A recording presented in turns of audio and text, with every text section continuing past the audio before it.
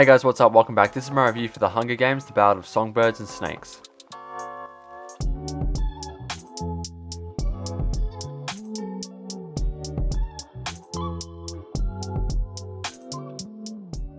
This review will have spoilers for the movie, so if you have not seen it, don't watch this review. So yeah, let's just get straight into it. So I made a video talking about the first reactions for this movie, and they were pretty much positive, but the Rotten Tomatoes score right now is sitting on like a 60, I think it was around 60% critic score, which is, you know, that's okay. But, you know, that really didn't correspond with the reviews that I saw, the early reactions, which were mostly pretty positive. But anyway, so yeah, I got to check out the film today, and I got to tell you, I really enjoyed it. I would definitely give it a fresh review. Now, I do have problems with it, which I will talk about, but first of all, I am a major like Hunger Games fan. I love those first 4 movies so much. They are just terrific, especially Catching Fire is just amazing. I love them so much. I rewatched them like last month, and yeah, truly great films. I love them. And so I'm a massive fan, obviously, so I was very excited for this film.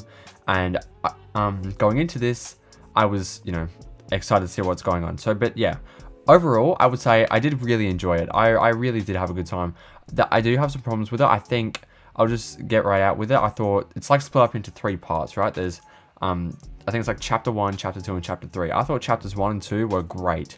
Chapter 3 really, I think, weighs down the movie for me, and it really takes a turn in chapter 3. Like, there's a major turn. Like, after chapter 2 was ending, I thought like that was the end of the movie, because I didn't actually know how long the movie was going to be, like, or I'd forgotten or something, but I did not expect it to be as long as it was. I think it's like 2 hours and 48 minutes or something, which is very long. I thought the movie was ending at the end of chapter 2, but no, there was still like a whole another third of the movie to go. It was only just the end of the second act. But I think that third act really does drag it down. While I thought some parts of it were good, I thought others were just, you know, rushed, and, you know, some of it dragged, and the story was not that interesting, I guess. It really took a turn from all the stuff that I was loving in the first 2 chapters, you know. But I'll start with the good before I really get into the bad. So first of all, I want to say Tom Blythe is great as Coriolanus Snow. I mean, that's everyone's saying that in their reactions, and that is true. He is the star of the film, which I was surprised by, because going into it, I thought that Rachel Zegler was the star, like the actual main top billed protagonist. But no, he is the top billed actor. He is the actor in the movie, you know. He's the protagonist, and she is like a supporting character, you know. She's a second lead, I guess.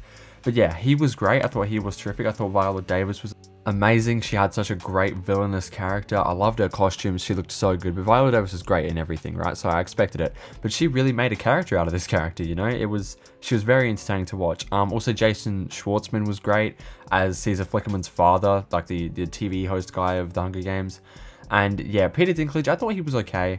I thought, you know, for what he did, which is, he had a relatively small role. He's the guy who, well, at first we think invented the Hunger Games, right? But we soon learned that he only thought it up as like a joke when he was drunk, and Coriolanus' father took it seriously and actually made the games into what they are. And so, yeah, but I thought he was okay up until the end. His last scene was great. I thought he did a really good job there.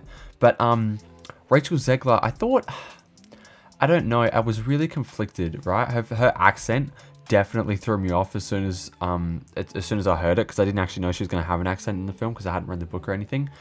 Her accent really threw me off, but I soon got used to it. I thought I was enjoying her character up until part 3. I thought part 3, I feel like they didn't really know what to do with her, and things, you know, I understand there's a book to go off, but I don't know, her character kind of dwindled out for me in part 3. But I thought the stuff with her in the arena was, you know, engaging.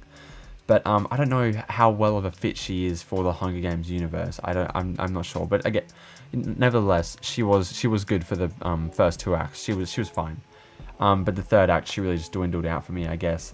But also, the actor who plays Sir Janus, he did a good job, but I thought that character was so annoying and just caused problems for everyone, especially in the third act. I mean, you know, he was making some very stupid decisions, and he did not seem to learn, because he continued to do them, and he got, you know, he got the consequences for them, you know. I mean, in that scene where, I'll just skip to the end really quick, in that scene where what's his name, Coriolanus goes around back to see what he's doing, like when they're in the bar and Lucy's singing, and he sees him like talking to the like civilians of the district, and then there's the guns, and he's like, oh, I didn't know there'd be guns, I didn't know, and he's like panicking, and I'm like, what did you think was gonna happen? You know, Coriolanus warned you about this. This is the consequences of your own actions. That character was annoying, and I honestly felt nothing when he was hung. Fuck that guy. I'm sorry, that's a bit rough, but still, you know, he was an annoying character, and he made the same mistake over and over again. You'd think he would learn after going into the arena and nearly dying, but no, he doesn't learn. But yeah, I thought, again, Coriolanus was so great, and at the start of it, I was like, how on earth does this guy turn into Snow? Because he was just so damn likable. By the end of it, you can definitely tell how he turns into it. And I did like the end, like the very ending, when he's like standing in front of the statue and looking up at it, and it's like, okay, this guy's Snow. And when he's talking to Peter Dinklage's character, who I'm forgetting the name of. But yeah, he was definitely very charming though in the first 2 acts. He was great, and I was really rooting for him. But you know, they did a great job at seeing how he turns into Snow. So the Hunger Games part of it only actually takes up like an hour of the movie. It's only like an hour, and the other hour and a half are spent before and after. My favorite parts are definitely the first 2 acts. Because I love being in that part of the universe where it's like the capital and like the marketing aspect of it, and how the Hunger Games is like a TV show. Because, you know, this is the games, the 10th annual Hunger Games, when it actually becomes about like ratings and TV, and like making it a spectacle and making it entertaining. Because of Coriolanus, he's the one who made it have all like that marketing, you know, aspect to it, where like they get mentors and they're filmed all the time, and they try to make people like them to get gifts sent in the arena. He is the guy who makes it like it is in the 75th annual Hunger Games. Before that, it was just chuck all these kids into an arena, a pretty much bare arena, by the way. The arena is just like a round room, like that's it. And they like chuck all these kids into an arena and just make them fight to the death, and it doesn't last very long.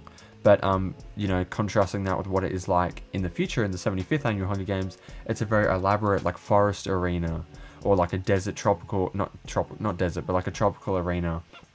And there are like, you know, things implemented in the games to make it more entertaining, and they go on the talk shows and they try to get people to root for them and try to get sponsors and things like that. Snow is the one who makes it like that, you know. He's the one who sort of transforms the games into what it is now, which I thought was really cool and I didn't know about.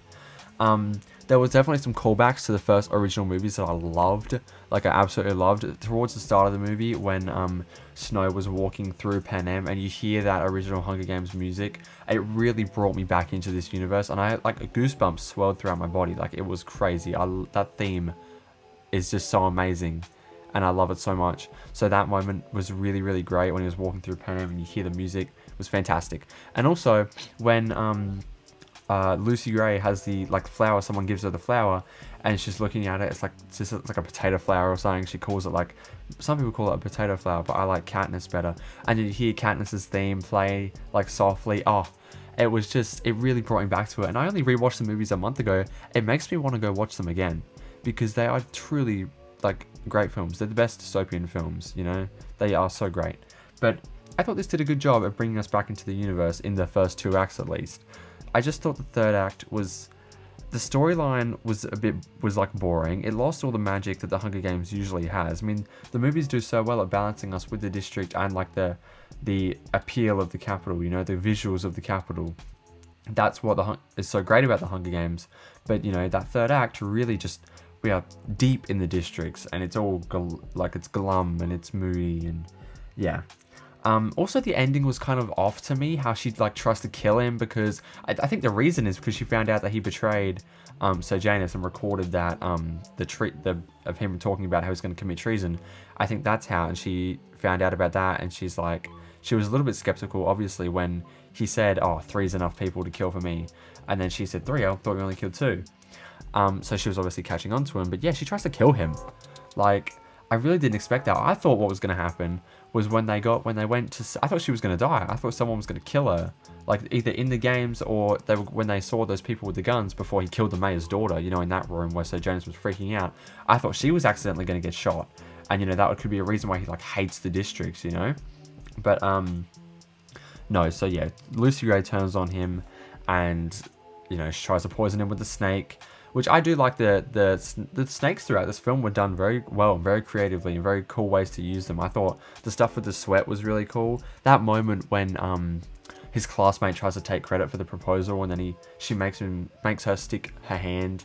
Viola Davis' character makes her stick her hand in the tank of snakes to retrieve the proposal, because if they, you know, smell your sweat and stuff, they're not going to attack you, but it's obviously not her sweat because she didn't write it. And she gets bitten and presumably dies.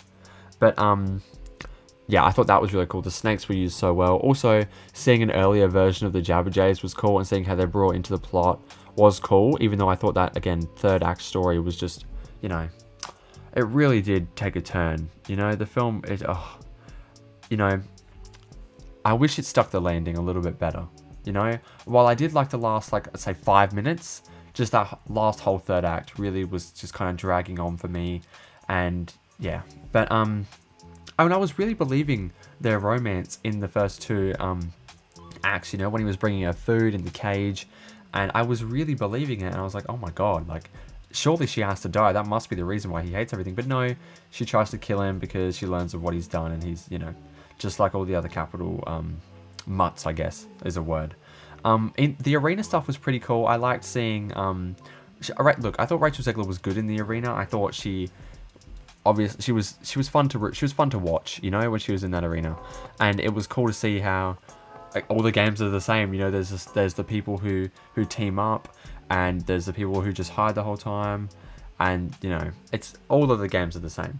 But like, in a good way. I mean, like, there's a cool through line with that, how it's all like similar. It's human nature and stuff like that to find allies and things.